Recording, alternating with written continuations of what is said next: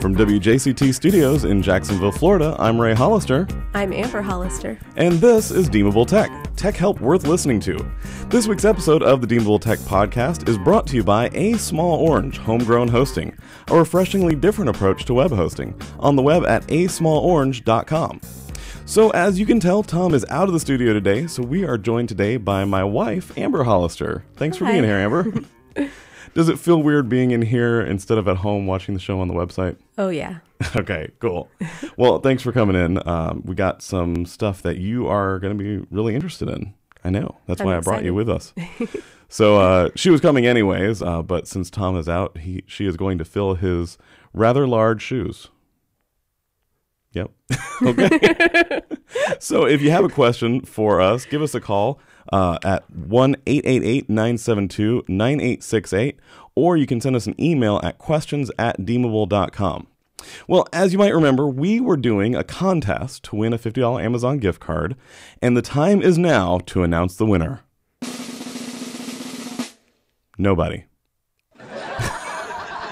Yeah, that's right. Unfortunately, a lot of people did like us on Facebook and Twitter and subscribe to the show on iTunes and YouTube, just like they were supposed to do. So that's great. Thank you so much. A lot of people liked us and followed us, but not a single person emailed us at giftcard@deemable.com to enter the contest, except for that one guy that sent us some spam. So that contest was a complete and total epic fail. But we've learned from the experience, and we are starting a new Amazon gift card contest giveaway that is much easier to enter. All you have to do is answer a few questions about the Deemable Tech podcast. And don't worry, it's not a trivia contest. You don't have to answer any crazy questions.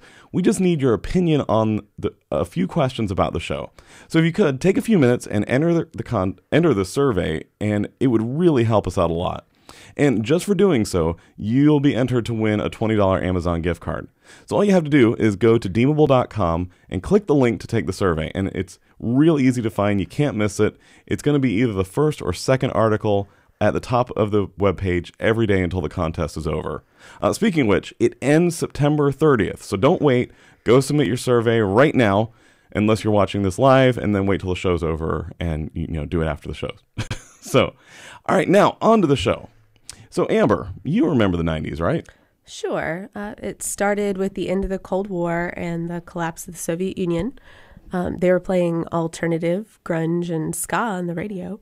Mm-hmm. Dolly the sheep was the first cloned animal. There was the Iraq War, the Lewinsky scandal, the ramp up to the fear of the Y2K bug. Wow. And of course, that was the decade when Al Gore invented the internet. Wow, that was a really in-depth description. I just looked on Wikipedia. Ah, okay. Well, I asked because, remember back in the old days of the information superhighway, the internet was going to change how we did everything. They were predicting it was going to just completely change the world. Back then, they predicted that by now, like 2013, we'd be doing all of our shopping on the internet. Brick and mortar stores would completely be relics of the past. And we'd buy everything online, all of our electronics, all of our clothes, all of our groceries, everything would be bought online. And I buy electronics online. I'd say I buy quite a bit of stuff online now. But I've never bought a single piece of clothing online. Have you, Amber? Yeah, of course. I mean, I'm a girl. Oh, okay. I can't bring myself to buy clothing online. I don't get that. Especially kids' clothes. And you'd think for a guy that'd be even easier because we don't care as long as it fits. Mm-hmm. But I just can't bring myself to buy clothing online. I've never understood that.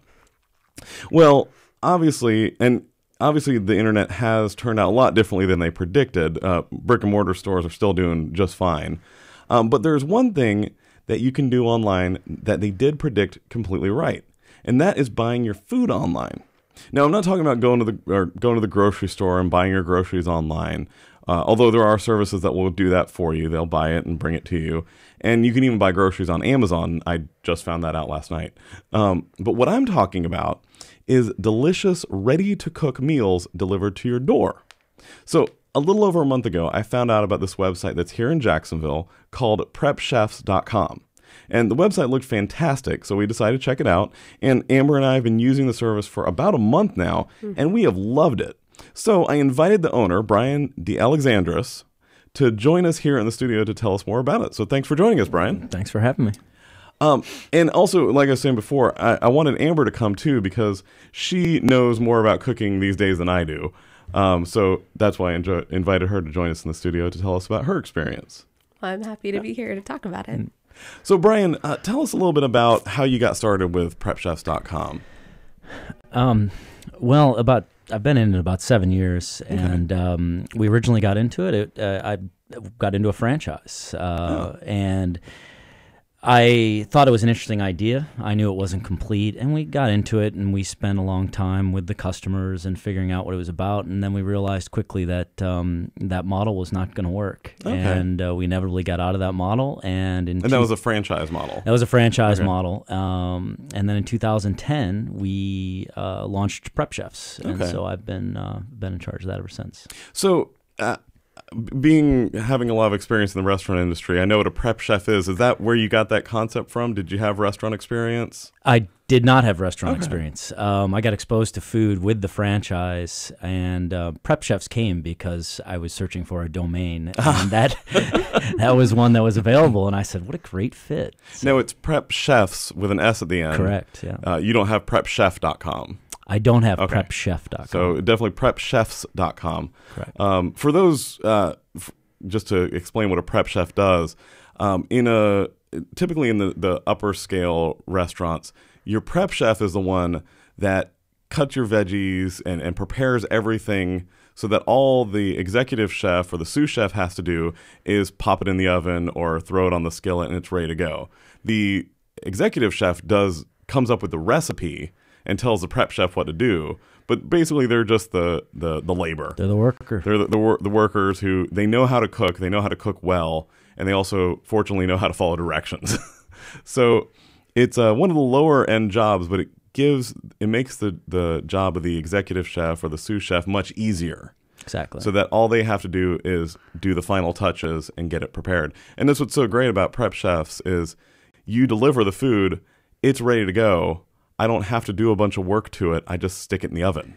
Yeah, our chefs spent a lot of time getting all the ingredients and the recipes all prepared. So we're trying to make it as easy as possible for the customer at the end. I mean, they have a busy day, and so we just want them to be able to pop it in the oven. Yeah, that's great. Now, Amber, you've been doing most of the cooking at our house. How has it made you feel and your experience with it? Well, I mean, it's definitely given me a lot of freedom. Yeah. I feel like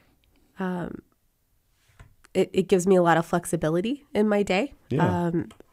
I can take our daughter Zoe to activities late in the day or go on some sort of last minute all day outing, and I don't have to do any planning, and I know that there will be a really delicious home-cooked meal on the table at 6 o'clock when you walk in the door from work every single night. I do really appreciate that. And that's really nice. Big peace of mind for me. Yeah. One thing that you mentioned to me a couple of times was that even though because you automatically have something ready that you can do any night of the week, it's made it feel less pressure if you want to do something from scratch too. Yeah. Oh yeah. It kind of is inspiring, I guess, because I get really easily overwhelmed by too many choices. And so there are so many recipes to try and ingredients to decide on when you're like cooking from scratch all the time. And that I would end up making the same things over and over again. Right. And so now with most meals kind of already taken care of, I feel like it freed up brain power and creativity to try some new things. And when I do cook, it feels fun instead of like drudgery. Yeah. So kind of a nice side benefit of it. Now, like we were saying before the show, for us, when we found out about you guys, we expected it was going to be to replace what we were eating out, because we were eating out more than we wanted to be, because it was often, things would get crazy, like with Girl Scouts or ballet, and she'd be out and I was busy all day at work. And, we got home at 6 o'clock and we're like, we don't want to cook. And it's really not that we didn't want to cook. We just didn't want to prepare stuff. Right. So to have that available to us was really great. And we figured that would help our budget because it was a little bit less expensive than going out to eat. But then we started realizing it was actually better than we were saving money on our grocery bill. That was really incredible. Well, there's two things. One, it's pretty efficient to go to the grocery store if you're going to make the same thing all the time, because you can use up what you have left over. When you're trying new things, as you know, when you have a new recipe, you go to the grocery store and you buy 25 different ingredients, and then you walk out and all of a sudden you're like, I just spent $60 on this thing, and you don't know whether it's going to work out or not work out. So it's more efficient when you don't have waste too, because a lot of times, unfortunately, we all throw stuff out often, and it's not because we don't want to use it, it's just because the stuff ends up going bad. Yeah. And I know that especially if you take into consideration the value of my time. Oh, yeah. It really does come in under what we'd be paying. Oh, yeah, because there's so much time that you have to spend preparing it to get ready for actually just doing the cooking. Not even take into account cleanup afterwards. Because most of the stuff that you have, it comes in a tray. And you just pop the tray in the oven, and you're good to go. Yeah, there's nothing to clean up except the plates that you're having on yourself. So if you're paper plates, you have nothing. But if So we've tried almost every single thing you make. We've really enjoyed almost everything. Some of our favorites was the Mom's Marvelous Angus Meatloaf. That was the first thing we tried, and it was absolutely fantastic. Something about that, the texture is what's really incredible about that. Because meatloaf is often you bite into it and your teeth just kind of sink into it like bread. But there's a substantial texture to it. It's tender, but it's like you're actually biting into something. And it's so amazing on that. Really flavorful. You could really tell it was good meat and really quality meat. And it reminded me of Ted's Montana Grill. I mean, their meatloaf at Ted's Montana Grill is really amazing, especially the bison meatloaf. And I was shocked at how great it was. Yeah, especially for the price. Yeah. Oh, yeah. It was absolutely amazing. Actually, one thing we're going to do at some point, we wanted to do it before the show, is we have some friends, Robert Snyder and his wife, Joelle, we play Bang, a card game. And it's an Old West style game, which actually we're going to talk about later in the show, an app related to it. But we wanted to invite them over and Robert and Sean and Tom to have a night playing Bang and just meatloaf and mashed potatoes every way, because it makes it easy to do parties like that too. It does, yeah. We have a lot of people that use this for a lot of different reasons. One is when they have guests over, they have just a difficult night with the kid, like you had mentioned with the kids. You take them to something that winds up going late. When there's not everyone's getting together to eat at the same time, or you're just tired or exhausted. But we also do gifts. We do a lot of people are out of the hospital or they're young babies, right? So you're expecting a baby, and it's those first months are miserable, and so any time that anyone needs an extra hand in the kitchen, which I mean for most everyone I know, it's it's just a constant thing, but it does work for a lot of different people. Yeah, and you do have a good amount of variety. We were talking about the show. If you do it every single day, there's about 30 things on the item right now. Yeah. So yeah, you're going to end up repeating. Right. But how often do you guys change out the menu? We don't have a sort of system at every time we change out the menu, but we do try to do it seasonally. So we try to do it a couple times a month. So we sort of had a lull in the summer time, but now that it's the fall, we'll be changing out a significant portion of our menu, probably a quarter of it, if not more. Good to know. Let's see, what other questions do we have for him? Amber, you remember? What was the question that you had? I mean, I think my main question was really what you just asked about the menu changing out. Yeah, because it didn't change a whole lot while we were trying it. Okay. Which was great because then we really got to try everything that was there. But that was my main question. Now, one thing that we were surprised is there's not many veggies. It's mostly starches and proteins. Right. We're going to add more veggies. Okay. Yeah. we definitely need to do that. Yeah. We took it away for a while, but then we discovered that the customers did not like us taking it away. So really? we're gonna put them back on the menu. You know, at first when I saw it, I've always wondered why fast food joints don't have some sort of vegetable option. And then the reality is they just don't sell. They don't sell as well. Right. But for us, it actually worked out really great because we can go once a week to the grocery store, grab some Steam Fresh or, Public Steam microwave bags because we like our vegetables plain. We really do. We don't might like put to a little have bit a of lot salt on them. veggie casseroles or anything like that. And that's one of the challenges we face. So there's a lot of people with a lot of different tastes and a lot of different diets, and so it's just been a long time in figuring out what sort of is the most popular. Yeah. Yeah. Makes Well, sense. the no veggie thing really actually worked well for us. Yeah. Because I'd rather steam some asparagus real quick, or something like that, than have something that's prepared and has a bunch of stuff in it or whatever. Now, kind of going away from the food, but more to the business side of things. Sure. The one thing that really stood out to me when we first were checking you guys out was your website. It looks incredibly sharp. It's very professional.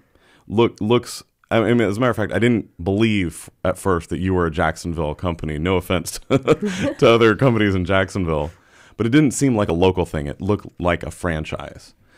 So congrats on that. It looks fantastic. Thank you. I'll pass that on. I was really impressed, too, at how mobile ready it was. Because at first we pulled it up on my Chromebook, and I was like, oh, that's cool. But I brought it up on my iPhone. I was like, oh, my gosh, it's formatted for my iPhone. Mm-hmm. That's so incredible. And it's really easy to use. That was really impressive. So you don't develop it yourself? No, I just... I knew what I wanted, so this is my third website, and I was able to go search a little bit more aggressive in my search, and online find a bunch of different people that developed websites, and settled on a guy and told him all the different things that I needed, and one of them was the mobile version. Sure. We needed to have all these different aspects, and I knew how it had to flow, and he was able to create it for me, and it was brilliant because I don't know all that much about it. I know what I want for my customers. I know what they want because they've told me. So it was a long process, but it was great. Well, you really did a good job taking advantage of the technology that's available. Yeah, I was really impressed with that because often when you're talking about business on the scale of yours, the website is one of the last things that they think about, even if they're a web-centered company. And I was really impressed. The checkout feels so secure and legitimate. That was the only thing I could think of to say. It just felt legitimate. And even though I had no knowledge of who you guys were and had never heard of you before, I felt comfortable and secure putting in my credit card information to make that first transaction with you guys. Yeah, to me, I'm so happy with these other companies that are coming out and creating these incredible carts and just all of these great package things that you literally can. It's not quite plug and play. There's a lot of customization to it, but they have done a remarkable job, and it's. Can you say who developed it for you? Who developed it for me? Gosh, caught me off guard. Sorry. Yeah, it's all right because I don't use them that much anymore. But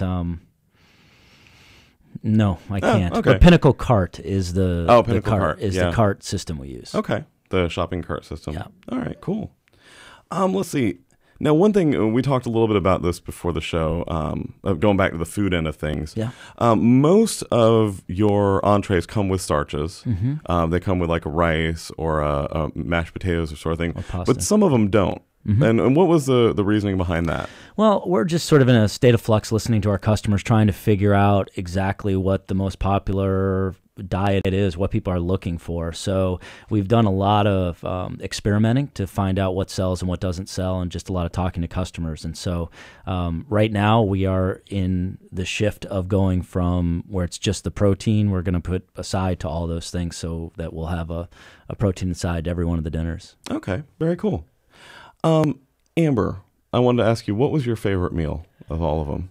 Oh, my favorite meal? I'm going to say probably the meatloaf. The meatloaf, yeah. I really did that like was it. That was definitely my favorite at first. But my absolute favorite of all, which shocked me beyond anything, was the basil pork chops.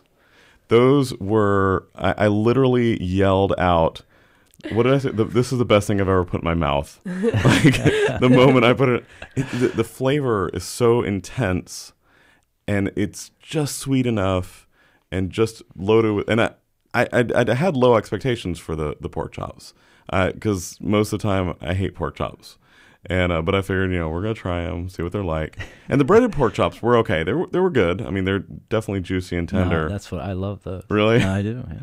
And they were good. But man, the basil pork chops, those were absolutely incredible. Yeah, it was funny because I hate pork and I avoid pork. Like I hate it. And every time that we had pork from Prep Chefs, I loved it. Yeah, it was. It was like you guys single-handedly converted me into liking pork. It was crazy. The cool thing, what we get to do that you can't do at home, is do a lot of marinades, a lot of seasoning, and the stuff takes a lot of time. Sure. And not many people have a whole shelf full of spices and they even know what to do with them, and then marinades and stuff like that. So we're able to do 24-hour marinades and do that kind of stuff so that the flavor does pop when you eat it. Yeah, that was one thing. We had the Mediterranean chicken last night, and the flavor on that was insane. It was really good. So bold, and even when there was, I took everything off the top of it, and it was just eating the meat, and I could taste all the flavors throughout the meat. It was incredible. That was really awesome. So let's talk about how it works. Sure. You go to the site, you look through the menu, you pick out the things that you like, you add it to your shopping cart. Now, there's a minimum. You have to, how much is it? There's a $60 minimum. Yeah. So you can't just buy one meal. You got right, which gets you about, Amber, you can speak to this. It gets about 5 to 7 dinners that all serve, they have 2 servings in each one of the dinners. And a lot of those, they're 2 servings, but they're ample servings. Right, they really and most are. of them are really, like we've been splitting most of them with the 3 of us, me, her, and our 7-year-old daughter. Yeah. And that might be not enough for some folks, but it works I'm really a great for us. Yeah, 200-pound guy. Yeah. And if it's my sort of a serving, it's not crazy, but it's I tried to make it not the government recommended serving. And we've been trying to cut back, so that's probably why for us it's 2 servings is perfect for the 3 of us. Right. Yeah. But we also supplement it usually with a vegetable. We add a vegetable to it, and that works out great for us. But for some folks, you got a family of 4, you're gonna need to grab 2 of them. Mm-hmm. So you purchase them, and then how long does it take usually to get out? It's the next day. So if you order the one day, it'll arrive on your doorstep the next day, unless you tell us differently. Okay. And right now you only serve the Jacksonville area. That's right. Right. That's right. And do you go out into Nassau or Clay County or St. John's? We do. Let's see. We serve St. Augustine. It's pretty much the Jacksonville metro area, and we even go up to Florida. Yeah, we even go up to Fernandina Beach. Okay.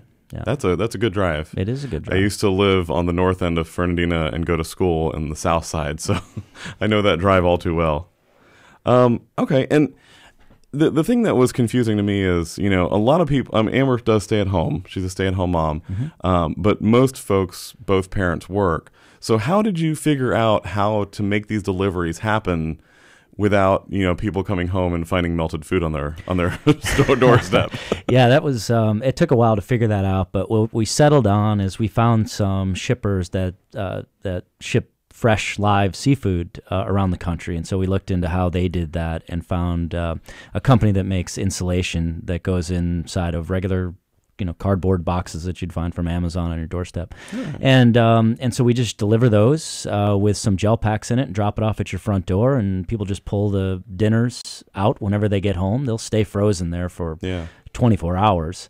Because originally when I first thought, I was like, you're going to drop off an igloo cooler. Yeah. It's going to look like we have a transplant organ sitting in our front steps. Yeah. And we purposely, thought about that because we had a couple customers, who live in different areas, and they were worried about their box being stolen off their front porch. And I said, we just make it a plain white box, so it's not nice. Easily identifiable, so that there's food in there. There's this thing you put on because you don't seal the boxes closed. There's this thing you put on them. Right. Where did that come from? What is that? Like the sliding thing? After experimenting with closing, normally you close a box with tape. And of course, if you rip the tape off, the box is completely destroyed. So I was looking online trying to find something that would seal a box without actually ruining the box, and I came across what I call is a plastic gizmo, and I actually name it that on the little sheet, and it slides across both flaps and keeps it seals it shut. And it seals it shut, and I give all my customers credit. They most part just figure it out, slide it right over, so we get to actually reuse the box. It's one of those perfect little gadgets that, like, you look at it and you've never seen it before. And the only way to describe it, it's like two pieces of plastic with a ridge down the middle. Yep. And it just slides right through on the two top lids and closes them together. Yeah, from one edge to the other. And you look at it and you go, oh, I know how to work that. And you slide it off. It's just perfect. Right, but if you saw it away from a box, you would have absolutely no idea. Yeah, oh my gosh. It does look really classy because you got your logo on it. Mm-hmm. And so you see it and you're like, oh, there's our prep chefs. Awesome. Well, what I like about it is it's different, right? Yeah. And we are a different kind of a company. Sure. We do a unique thing, and sort of it's our little mark that, we thought through, even the packaging. So and the boxes, they seem like they're pretty waterproof. I mean, I don't think they'd withstand a hurricane, but right. they're going to withstand if there's a little bit of rain. It's going to be okay, and that's really great because, again, so many people I can imagine if you tried to deliver when everyone was there, you'd be spending a lot of time in rush hour traffic every night, which we did for a couple of years. Wow, that's rough. Let's see. You about to jump in? Oh, okay. No. All right. There was another question I had for you. So what have been your biggest challenges with running Prep Chef and getting it going and growing it? It's just, there's several things, right? The economy, it's not knowing another business model to copy, right? We're unique. And so every decision I've made, I'm constantly wrestling with whether it's the right one, right direction to go in, because I hate to go in a wrong direction and then have to back up, because every time you do that, it costs a lot of money. So that's why we've been doing it. I've been doing it for so long, and we're only to the stage where we're at right now. It's just we've given a lot of time and thought. So the biggest challenge is just the wrestling with what options are available to us going forward, and then which one do we choose? Okay. Well, the fact that you are putting a lot of effort into detail really shows up, like the attention to detail, like in the process of ordering and getting the food and everything. It works really well. It's very smooth. Yeah, thank you. I think I ask everybody who's on our show that has any sort of business, so do you plan on making an app? That's a question probably I would ask you. Should we make an app? I don't know enough. We have the mobile website. Yeah, and it's great. It's very sharp. So I'm sort of wondering, what are the advantages of having an app? If you have a mobile website, if people are turning off the push notifications and the other kind of a stuff, how do you get them to to use it? Would it be beneficial for us? Is it cost effective for us to do? So yeah, I mean, with us, we did a Kickstarter to fund an app a while back. We went with a super cheap app platform that works off of our website and pulls that data in. And really, it's just to push notifications. That's the biggest benefit to it. So people get those notifications when we post a new episode or whatever. It can get really super expensive. You can be talking about into the tens of thousands of dollars for a good app. Wow. But your mobile site is really so sharp. There's something called a wrapper app, where basically they take the website and they just give you an icon and you upload it to the App Store and people can download it. So there's a little bit of mind share there that people download the app and they're kind of buying into Prep Chefs, and they're thinking as a customer, like they're a member of something. So it all depends on what you can get for the price. Y'all's website, just got my Southern out there with the y'all. I don't think I've ever used the word y'all on this show. Y'all, wow. It flowed right out. Use guys. I can appeal to our Northern listeners. But your mobile site is so sharp and so good. And of course, you can't really you can even use your app offline to make purchases. You need that. So I don't know. It's one of those things where it's kind of depends on what you can get. It does help with mind share, though. Can you check out in an app? Mm-hmm. Can you have somebody sign in once, put their credit card information on? Is it secure enough that they can just place their order and hit checkout without having to do? That's what I'd be interested in. You do like one-click checkout. That would be a significant advantage over the mobile website. That would make sense. Yeah, that would be one definite benefit that would help you guys out. So. I do know a few app developers. I'll give you their information. Great. Send you that. So, where do you see Prep Chefs going from here? I mean, right now you're in Northeast Florida. Are you looking just right now to just get more exposure, more people know about you? Or are you at that place where you're starting to think beyond that? No, we still need a lot of penetration inside of Jacksonville. I think we've got a long way to go. You asked what our biggest challenge was, and now that you just mentioned that, our biggest challenge is getting the word out, letting people know we exist. Most people have no idea a service like ours exists, so that really is our biggest challenge for us going forward. But, I mean, as far as going forward after our growth, I don't know. I wrestle with that. I just don't know where we're going to be. We have to see what we have in Jacksonville and how we can grow it well in Jacksonville, and then see, how we can scale it after that. Well, I'll be honest. I have a personal interest in you guys being hugely successful, because, I mean, there was one time where it was just a mistake on our part. We didn't put our order in, and there was one day where we ran out of food, and we were depressed. Like, we were so addicted. We were just like, oh God, what are we gonna do? Now we have to eat out. We're gonna have to go out. This is horrible. What are we gonna do? So I do have a personal vetted interest in you guys being very successful. That's great to hear. So you guys are on Facebook. Yes. Is it facebook.com/prep chefs? /prep chefs. Okay, yeah. cool. Are you on Twitter? We are, but we don't utilize it very well. Okay. We still have a long way to go with Facebook, frankly. And you have a phone number. Like, people can call you. We do, or text the number. Oh, okay. And that will get to you or to somebody who answers the phones for you? Most of the time, it'll get to me. Okay. And can people order on the phone with you? If they're having technical problems, Sure. I try to walk them through and get it out. But as far as taking phone orders, Yeah. we get everybody online. I make my wife go online. Yeah, I mean, that's the easiest way to do it. Well, it's it just makes us efficient, right? Yeah. It keeps the price of the product down. Sure. So that's where we're If headed. you got to hire people to answer the phone and take orders, that jacks the price up. It does. Yeah. It And does. there's really no reason not to order online, because it is a very easy process. Very super easy, yeah. So it's prepchefs.com. Also, if you go to prepchefs.com, there is a link there to where you can win a week of dinners. Oh, yeah. So check that out for our listeners. Go to prepchefs.com. It's very popular. And sign up for that. And check out their service. It is really incredible. Like I said, we have been using it for a month, and we are completely addicted. We love it.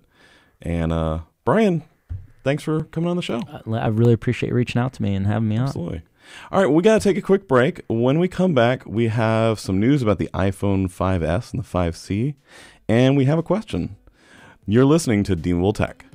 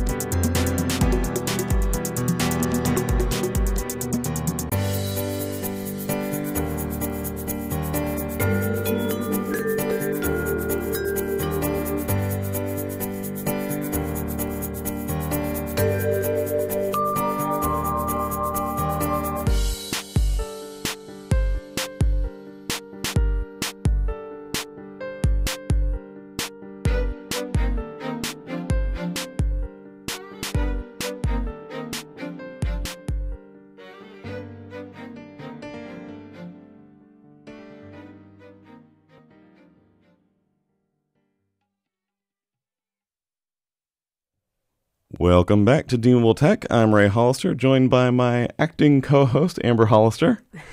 So this week, if you've been hiding under a rock, there was a huge announcement. Well, arguably huge announcement. The big Apple announcement happened this past week. And there were tons of rumors leading up to it. And most of the rumors turned out to be true, didn't they, Amber? Yeah, I guess so.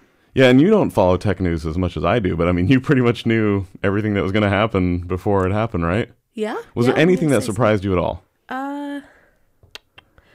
Okay, I didn't, I hadn't heard anything about, like, camera specs. Okay. So, and we jumped ahead. Of course, the Apple announcement was the new iPhone 5S and the 5C, which that was something new. It's the first year that they've ever announced two iPhones at the same time. Every other year, what normally happens, and we've talked about this on the show, is that Apple takes the current generation iPhone and bumps it back a generation, and it's usually $99. And then they take the 1 year back and they turn that into the free model that you can get for free on a 2-year contract. But they did things different this year. They got rid of the iPhone 5 completely. You can't buy the iPhone 5 anymore. The iPhone 4S, the one that I have, it became the free model. And then they announced this iPhone 5C, which had been predicted to be the cheap model for third world countries sort of thing, evolving markets, growing markets. But it turned out that it's not the cheap model. It runs for $99 and for $199 for the 32 gig, 16 gig and 32 gig. Mm-hmm.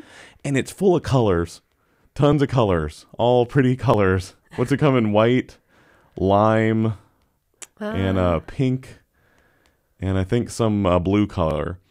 And they come with really interesting silicone cases. Yellow. Oh, and yellow, yes. Yes. And they come with these silicone cases that look, they've been compared to Daleks from Doctor Who and Connect 4.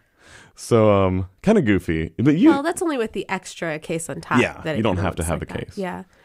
So what did you think about the iPhone 5C? Let's start with that one. I liked it. I You didn't did? want to, right? Because ahead of time, of course, all the rumors are that's going to be the cheap one and blah, blah, blah. And Right. so, I thought I wouldn't like it. But then when they announced it, I was like, that's really fun. And It's kinda I really pretty. like the colors. And I don't know. It was fun to me that it had a plastic case, even though Really? I know that's cheaper and everything. It just, Now, you used to have the pre-Pixie, which the Palm Pre was one of the cheapestly built phones ever made, but the pre-Pixie made it look like top-of-the-end BMW. yeah. So I'm surprised that you would trust anything with a plastic case. Yeah, but it's from Apple, so I kind That's of, true. I give them the benefit of the doubt. I've had good experience with their products. Yeah.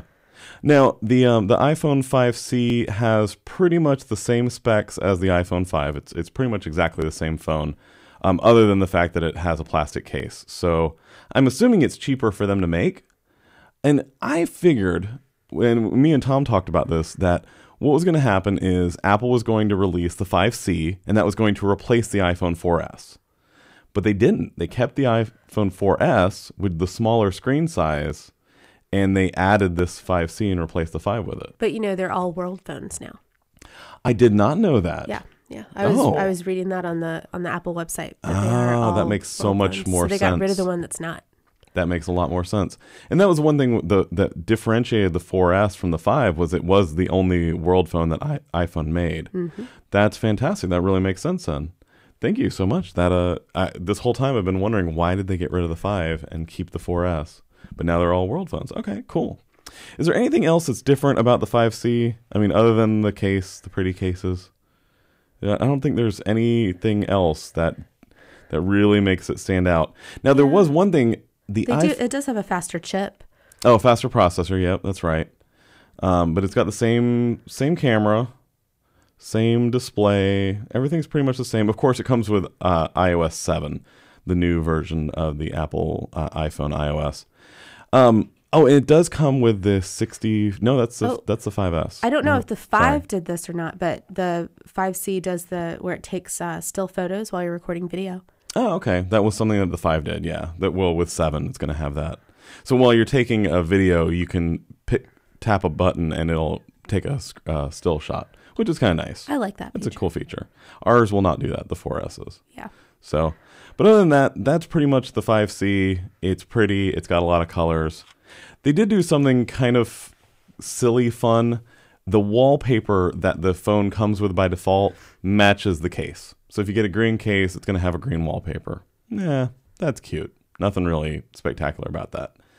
Now, the big news, of course, was the 5S. The 5S is the latest and greatest version of the iPhone 5. And they have it in 3 colors this year. White, or what's it called? Not white. It's called something else. It's silver, gold, and space gray. And space gray. So what we used to call black. It apparently is not dark enough to call black anymore. Which that makes sense because the iPhone 5 had a lot of issues with scratching on the black one. Really? Yeah, because to adenize the metal, black is one of the hardest colors to do. Interesting. The silver one, all they're doing is polishing it basically and putting a protective coat on it. Well, I noticed for the silver and gold ones, they both essentially look like white iPhones. Yes, they have white they just faces. have, silver or gold like detailing, Yeah. and then like that patch on the back. Yeah, and there's on the iPhone 5 series, the 5S, there's a little bit of glass at the top and the bottom. The whole back is all metal otherwise. And on the silver and the gold one, they are just a little bit of white. Which I glass really on it. like that. Yeah, it does. It looks nice. I was surprised in the rumors leading up to the gold iPhone. There were a lot of really tacky looking mock-ups of it. Yes. Oh my gosh. And like lots of people predicting like this was only a phone for Snooki. And, Yes. But it does look, it is more of a champagne color. It's not so much a gold color, but they're calling it gold. So the other big thing was the fingerprint scanner. Yes. So now where the home button is, there is they're calling it Touch ID, and it will detect your fingerprint where the home button normally is. So when you scan or when you open your phone, it will detect your fingerprint and detect your identity. And it can do up to 10 fingers, which is good because that's how many we have. But you can also, like, if I wanted Amber to be able to open my iPhone, I could let her scan her thumb and then she could use it to log in. And the reason they said why is because most people who have iPhones don't have passcodes. I'm one of those people. Me too. I just don't. I don't want to deal with it every time I open my iPhone to enter a passcode. So, and it's terrible advice. You shouldn't tell your listeners It is. that. Really, don't listen. You should have a passcode. You should have a complex passcode on your iPhone, because if you lose it, that makes sure that you're more likely to get it back if you have a good passcode on your phone. Now, personally, and we were talking about this yesterday, that if I lose my iPhone, I'm going to iCloud.com or I'm grabbing someone else's iPhone and going to where's my iPhone, and I'm locking my phone and I'm putting a message on it right away, instantly. Which we've both done a couple of we've times. Both done it. Not because it was gone forever, but we just weren't sure where it was at the moment, Yeah. and we just did it. And we've talked about it on the show. We talked about it on the podcast, and we talked about it on our Morning Edition segment. If you have an iPhone, make sure that you have Where's My iPhone set up, because that is the fastest way to make sure that you're going to get your iPhone back. Mm-hmm. Because you can track it geographically where it's at. You can send a message to it, and if you got a good person, they're going to get it back to you. If you have a bad person, well, you can give that information to the cops. So, and at least your information is protected in the meantime. Exactly, yeah.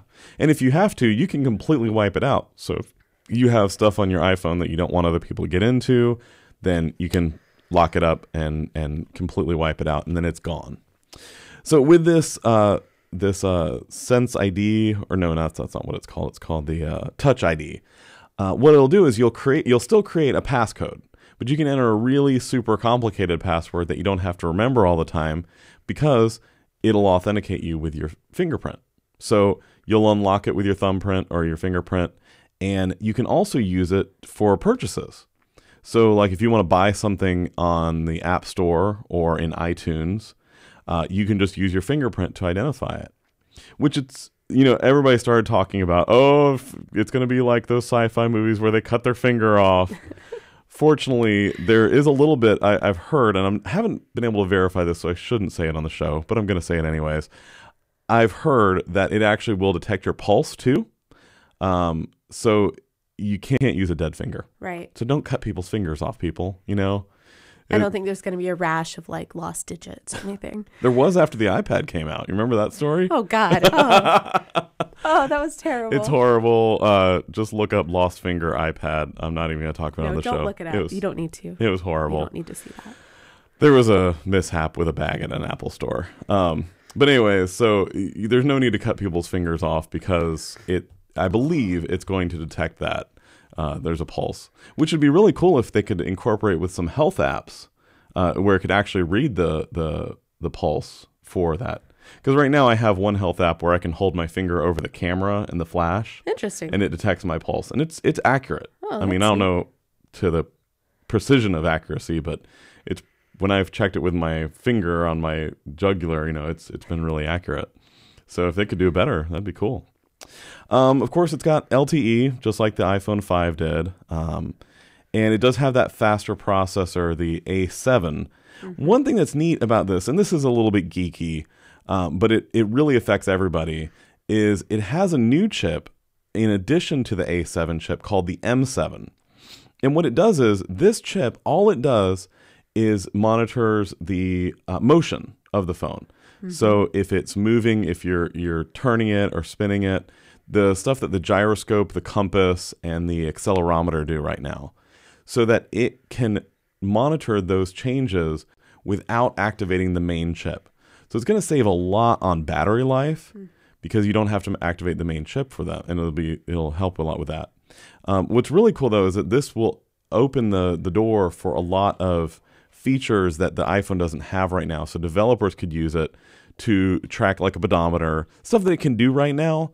But like, for instance, when I use my iPhone 4S for a pedometer, it burns up the battery. Mm-hmm. And by having this M7, it's going to really save on battery life and make it a lot more functional.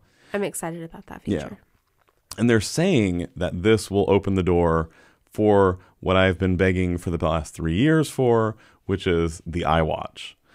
It'll be able to communicate with the iWatch or some other peripheral devices like the Nike Fuel Band or the Jawbone Up a little bit more effectively and safe or fast and save on battery. So other than that, it does have a new camera. I like the camera. I like the improvements to the camera. It's got the lower aperture, and I am not a camera nerd. You're a little bit more than I am. Can you explain that? Well, what does that mean? I mean, I'm not like super knowledgeable about it, but I took a photography class one time. You're an expert compared to me because I've never taken a photography class. Aperture on like a normal camera, like a regular plain old camera, right? Like a snap, right? Point and shoot. It basically takes longer for the shutter to close, like the lower you have the aperture set, and so. On a traditional camera, you have to hold it still a lot longer. Right. But it takes in more light as it's taking the picture. And so if you had, a traditional camera, from like 20 years ago or whatever, set on a really low aperture, you might hold it there for 30 seconds, hold it still. Right. But then, it could be pitch black outside and you could actually get a shot. A lot of good shot, yeah. And this one has, the iPhone 5 had a 2.2 aperture, or 2.4, and this one has 2.2. Right. I'm not sure how much of a difference that'll make. And it's a 15% larger image sensor also. Right. On this. I kind of heard that somebody had kind of predicted that, but no real leaks about it. Yeah, I actually found it just on their website just now. So altogether, with the increase of the image sensor and the larger aperture, it's supposed to increase the light sensitivity by 33%. And they were showing some pictures. Of course, the pictures at the Apple announcements are always amazingly gorgeous in the best possible setting you could ever have. But they do actually take them with the iPhone, unlike some companies like Nokia. Did you remember that? Did you hear about that? No. Nokia did this big press announcement a few months ago where they showed these amazing pictures, and it was all fake. Oh, it wasn't their actual camera. It wasn't the smartphone. Wrong. Yeah, it was Why? bad. Why do that sort of thing? I mean, the bad press afterwards is not worth it. So, well, I tell you what my favorite things about the new camera are. The True Tone Flash. Yes. I really like that. I don't know how good, how awesome it's going to be or not, but it sounds amazing. Like, other than just having that plain white LED. Right. That look like everyone's a ghost, no matter what lighting is. The fact that it's going to kind of control itself. Like, I don't have to determine what the appropriate amount of amber light is in the situation. I like that. So to explain, the iPhone 5S has 2 LED flashes on it. One is white and one is amber. And it adjusts according to the light in the room. So like in this room, there's a lot of yellow light in here. So that can make it look off if you just do a bright flash. And it does more like a sunshine tone to it. So it automatically adjusts to what the temperature of the color is in the room or the area where you're taking it. And then it's supposed to give the final photograph like more true colors to real life, which I'm very excited about. Yeah. And I also like that they're going to have that burst mode. Yes. Where it'll take a whole bunch of photos. Which I have that on an app that I use. Yeah. But anytime they can add it built in, it's always better. I remember there was one time we were at Disney on a Thunder Mountain. And you and Zoe were coming around the bend, and I got like 80 pictures of you guys. So I did a stop motion thing with it. But yeah, so this does 10 photos? I think so. And what's really cool is it automatically detects which one's the best or which one it thinks is the best. And it's going to give you the one that it thinks is. But you can go and pick a different one if you don't like it. Right. So and that was really nice because again with the app that I used, I got a burst of 80 pictures, but I didn't know which one was the great one of Zoe and Amber smiling at me, as they were whisking past in the train. I had to go through each of those pictures individually. Right. But this picks based on the frame of the picture and based on how well focused it is. So it's really nice. Now, what did you think about the slow-mo video? I'm kind of geeking out on that. Really? I like that. It was something that I think that Android already has it. This is why I need Tom here to check. Sorry, I have no information on that. I know that there's apps that do it, that Android is capable, most of the high-end Android phones are capable of doing it. But I really do like that it's built in just for fun. It's just a fun kind of... it's probably not going to get used that much. Do you think you'll ever use it? No, I think Zoe will use it. Yes. I think she'll be pretty excited about it. So we've been talking about, me and Amber have been talking for the longest time about starting Zoe with her own YouTube account, which is probably scary for most people, but Zoe takes your phone all the time and does these videos where she talks to the camera, like the TV show Good Luck Charlie, if you're familiar with that on the Disney Channel. Or occasionally she'll take my phone and take video of me in the house or something. Now it'll be like, or here, lizards. Mommy, this is you in slow-mo bending over to pick up this toy. Thanks a lot. Yeah. So it's going to be a while before we let her have that YouTube account, but maybe if we send them all to private. So is there anything else about the iPhone 5S that you were impressed with? Anything that caught your attention? I don't know. I mean, there are a lot of things that I like about the new operating system. Yeah. No, but they're not connected to the phone itself. Yeah, I've been playing with iOS 7 for about a week or two as a developer, and I am really impressed. There's been a couple of bugs, but I think that those are all related to it being the beta. The Gold Master is out for developers. So if you are a developer and you're listening, you can get it right now. It's the final build before the official version comes out, which comes out on the 18th, right? iOS 7, I'm 98% certain comes out on the 18th. The iPhone 5S and the 5C are for sale on the 20th. iPhone 5C pre-order started on the 13th. And you can still pre-order them now. They're still available. And I think at everywhere you can get them, Sprint, Walmart is doing pre-sales, which is new this year. Yeah, I heard that Walmart actually has managed to change the prices. They did. That they've lowered their prices on it. Apple's been... Not by much. It's like $20. Enough. Yeah. Enough to make a significant difference. Apple has been really strong-arming the retailers for the longest time. Anybody who's able to get any Apple products, Apple sets the price. Nobody else is allowed to change it. And legally, you can't actually say that, but you can legally have a minimum advertised price. So the way that some retailers have gotten around that is they say, oh, well, if you buy an iPhone, we'll include a $20 gift card to our store, and you can use it on the same purchase. They don't tell you that, but you can. So you're still saving $20 or whatever, but somehow Walmart, they had a press release that they are selling the iPhone 5C for $20 less and the iPhone 5S for $10 less. Right. And they're the only place in town, any town, that you can do that. So not sure what happened there, but they were able to negotiate something, or they're just told them to stick it. Yeah, because one of the ways that Apple controls that is they give the retailers a very small margin to work with. Right. So if you cut yourself any lower, well, you might not be making any money. So that is one interesting thing that's happened. But what was interesting too, this was the first year in a while, I think since the iPhone 4, where there was no pre-sales on the flagship model. You could not pre-purchase the iPhone 5S. You can do the 5C, but not the 5S. If you want the 5S, yesterday, right? Yeah, that's Friday the 5C. 13th. Yeah. So you can pre-purchase that one online, or I think you can in the stores as well.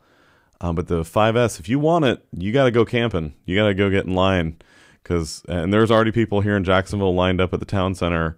Waiting. No way, yes, really? yes, they were reporting it on the news on the local TV show. How long until it goes on sale? They started actually the day of the announcement. There were already people there at the app. Yep. How long are they going to be there? They're going to be there until the 20th.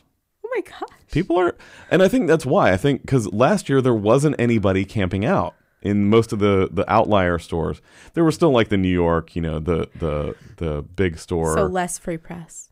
Yeah, that's what it was. I mean, because everybody does a story about the people lined up around the block, but it just wasn't happening. So I think there was so much product this time that they had to do something to make little bit more press to drive more people out to the store. So They're Well, going I to don't have mind. I enjoy sitting at home and like mocking people, Yeah. on the news. But we are getting one, right? We're getting the Yes. 5S. Probably both of us, but at least one Yeah. of us is going to get one. Well, you'll probably get one, and Yeah. then I'll probably have to wait. Yeah. There was one other thing. Just like the iPhone 5C, there is a case for the iPhone 5S that Apple's doing. Yeah. It looks kind of nice. Yeah, it's like leather, and then on the inside it's like microfiber. Yeah. With chamfered edges in a way no other iPhone case does. I love the way they write stuff on the Apple website. But yeah, it's a leather case that fits very snugly, very rounded. It's with a soft microfiber lining that helps protect the finish of your iPhone. It's really nice, and there's 6 different colors. So even though it's leather, they're very nice. But those colors are much more muted. Yeah, Than the bright colors of the 5C. Yeah, that's much nicer. Or its cases. I don't think I'm going to get one, though. I don't think I'm going to get one of their cases. Really? Yeah, I really am in love with that one that I tried, that I did the review on, the Avivo style. Mm-hmm. That thing was gorgeous, and it'll work with the iPhone 5S. So I think I'd like to get one of the Apple ones. Yeah, maybe. I like them. It's okay.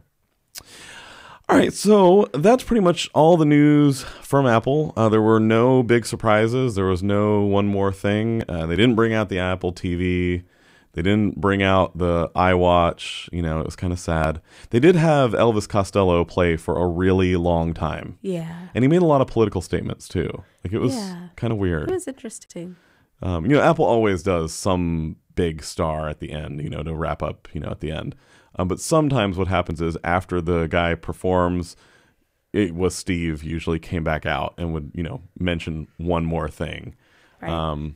Which a lot of people were expecting to be the watch. We were right? hoping the watch or the TV, like they're still out there in the somewheresville, at Apple. But and it was funny because as it was going on, bloggers who were live blogging from the event were saying, this is the shortest thing I've ever been to. Yeah. It was the first time an Apple event was an hour long. Right. So That's it really made people think like something was going to happen afterwards, and then nothing. Nothing. It was really sad.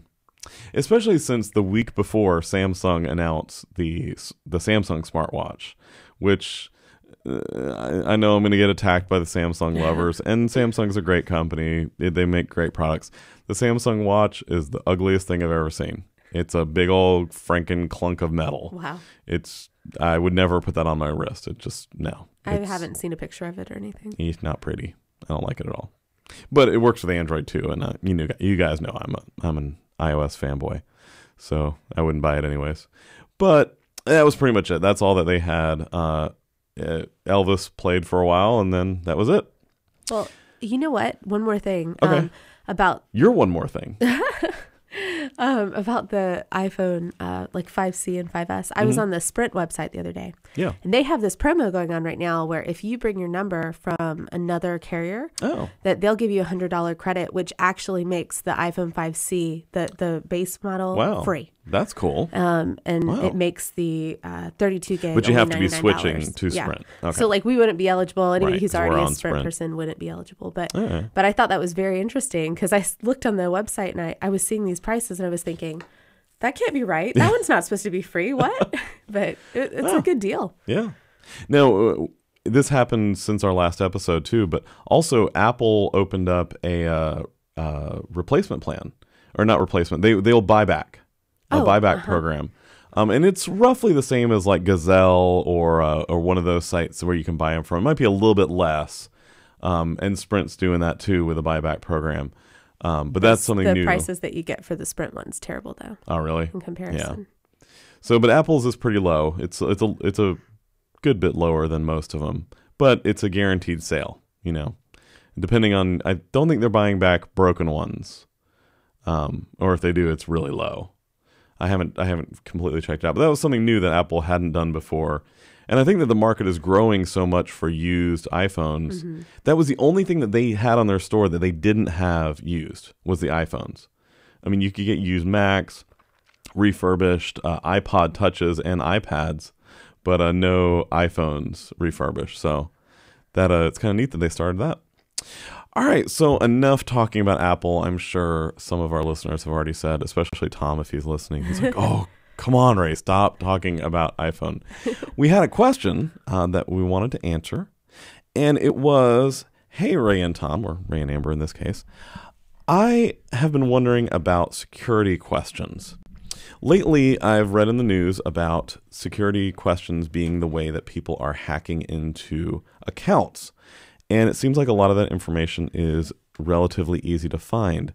What should I do when a company forces me to enter a security question that is available online?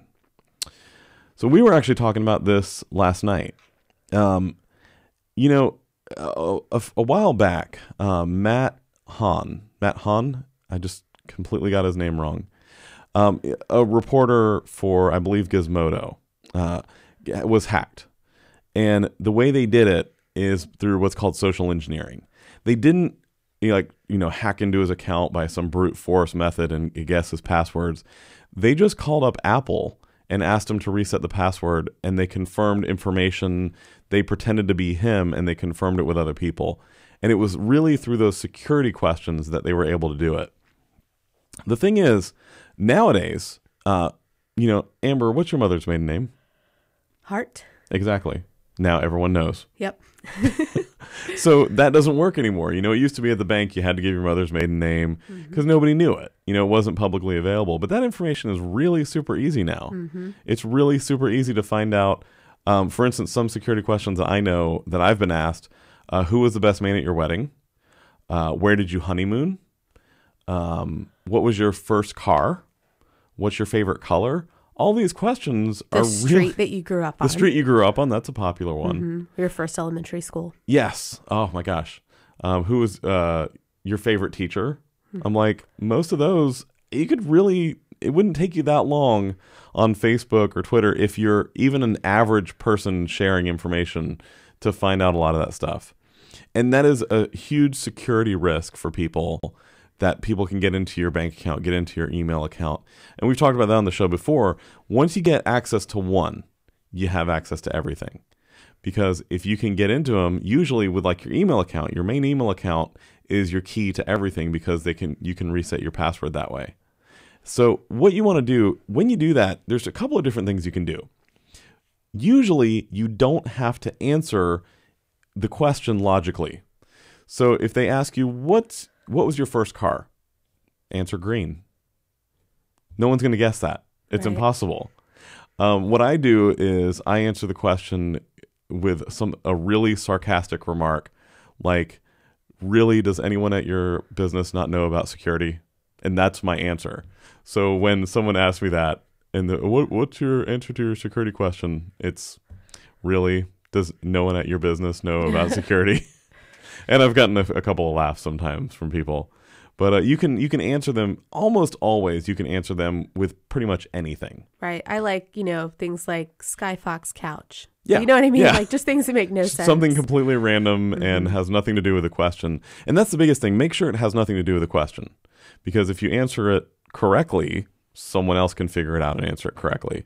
And often those security questions are used by people. Sometimes they're automated and you have to answer them exactly the way that they were entered. But usually it's so that a customer service rep can verify that you are who you say you are. And the more random you get, the harder it is for somebody to socially engineer that hack. And use LastPass or Dashlane. Keep track of that information in a secure database like those, so that when you do get asked that question, like I don't remember what I give people for security questions because I always use something random. I can pull up LastPass and go, oh, it's this, blah, blah, blah, blah, blah. And they go, oh, okay, cool. So essentially, people should be treating these security questions as additional passwords. Right, exactly. And you should make them as secure as your real passwords and keep them secure in LastPass. And in LastPass and Dashlane both, there's a section in every password profile where you can put notes. And those notes are just as secure as your password. It's just as encrypted. So you can put whatever you need to in there. Because like me and Amber, we both use our own domain names for all of our email addresses. So anything, like if we sign up for a survey, we'll put so-and-so survey at rayhollister.com. And all of it goes to our main email address. It's a kind of additional layer of protection. But we got to keep track of what email address did we give that person. So we put that in the notes. And you can do that. You can write anything you want to in those notes. So that's where you can keep track of it. So that is all the questions that we got answered. Thank you for your questions. Keep them coming. Next week, Tom will be back, hopefully. Hopefully he's not going to die. So we've all been through our little batch of illness over the past few weeks. So hopefully we'll all be better. But we've got a big show coming up for you. We got a bunch of questions. So definitely tune in next week. And if you have questions, keep them coming. Send them to us. Call us at our toll-free number. It's 1-888-972-9868. Or you can always send us an email at questions@deemable.com. And be sure to subscribe to the show. Go to iTunes, search for Deemable Tech, or point your favorite podcast app to dmbl.co/pod. Our producer is Sean Birch. Thanks to Robert Snyder for video production assistance. I'm Ray Hollister. And I'm Amber Hollister. And this is Deemable Tech. Thanks for listening and have a great week.